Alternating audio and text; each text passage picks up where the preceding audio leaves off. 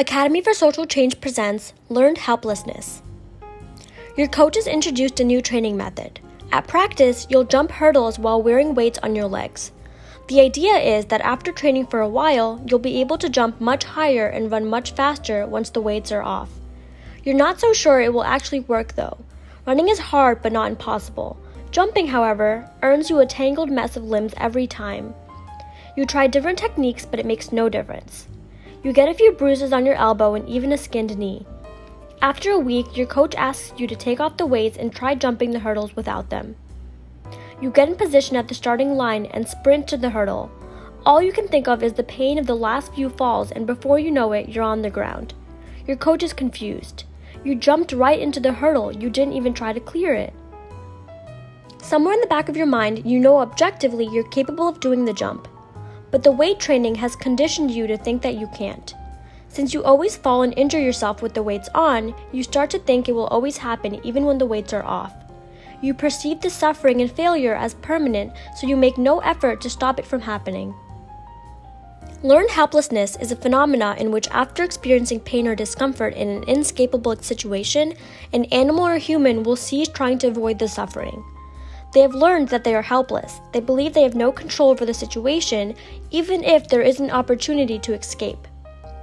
This kind of conditioning was famously studied in Seligman's learned helplessness experiment. The notable part of the experiment was conducted in 1967 at the University of Pennsylvania by Martin Seligman and his colleagues. However, it only came about because 2 years prior, the researchers had been experimenting with classical conditioning, which is the process by which an animal or human comes to associate one stimulus with another. Seligman experimented with dogs. First, a bell would be rung and the dog would receive a shock. After a number of pairings, the dogs were classically conditioned. Once they heard the bell, they'd react as if they'd already been shocked. Seligman later crafted a box with a low fence dividing its middle. One side was electrified while the other was not. The dog could easily see and jump over the fence. Seligman predicted that if a dog was placed on the electrified section, it would simply jump to safety. However, when he used the dogs from the early experiment as test subjects, nearly all of them did not move. They laid down on the electrified section they were placed on. Seligman brought in a new set of animals and found that dogs who had not experienced the first classical conditioning would always jump over the fence. He concluded that the original set of dogs had learned to be helpless. They had no control in the first half of the experiment, so they assumed they would never have control. They believed there was nothing they could do to avoid the shocks, even when there was a clear option they could take to do so. Seligman called this condition learned helplessness. Learned helplessness has been observed in humans and animals. If bad things constantly happen outside of your control, you're liable to start thinking you can never prevent them from happening. This is the case with victims of abuse, from physical to verbal to emotional. Even when escape seems possible, many won't leave an abusive relationship or home because they think it won't do them any good. They'll get caught and end up right back where they started. It's also been discussed that learned helplessness likely plays a strong role in depression and other mental illnesses. If you think you're not in control, you believe your actions will make no difference.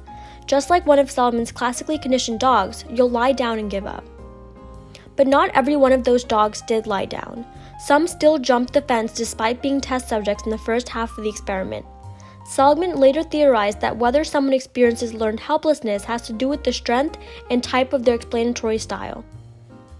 A pessimistic explanatory style involves personal blame for bad outcomes and beliefs that such suffering is permanent and pervasive. Meanwhile, an optimistic one involves external blame for negative events and beliefs that such suffering is temporary and local. For example, someone with an optimistic explanatory style might say, "I didn't make the team because I didn't practice hard enough." The negative event is attributed to a lack of effort, something that can easily be remedied. Meanwhile, someone with the pessimistic explanatory in the same situation might say, "I didn't make the team because I'm not good enough." The suffering is internalized. The person believes they are inherently lackluster and can never remedy the situation. These outlooks play an important role. They serve almost as self-fulfilling prophecies. If you're optimistic and perceive your situation as malleable, you will take every opportunity to change it for the better and will likely do so because you don't give up. If you're pessimistic and perceive your situation as fixed, you won't bother to try to affect it and thus stay stuck in bad situations. Your outlook affects your end goals. Finally, it should be noted that Seligman and his colleagues did eventually get the conditioned dogs to jump over the fence. They tried many methods, but the only one that worked was picking up the dogs and moving their legs, replicating the actions the dogs themselves would need to perform to escape the electrified side. They needed to do this at least twice, create a pattern of realistic escape, before the dog would jump on its own. When someone is depressed or suffering, saying things will get better does no one any good.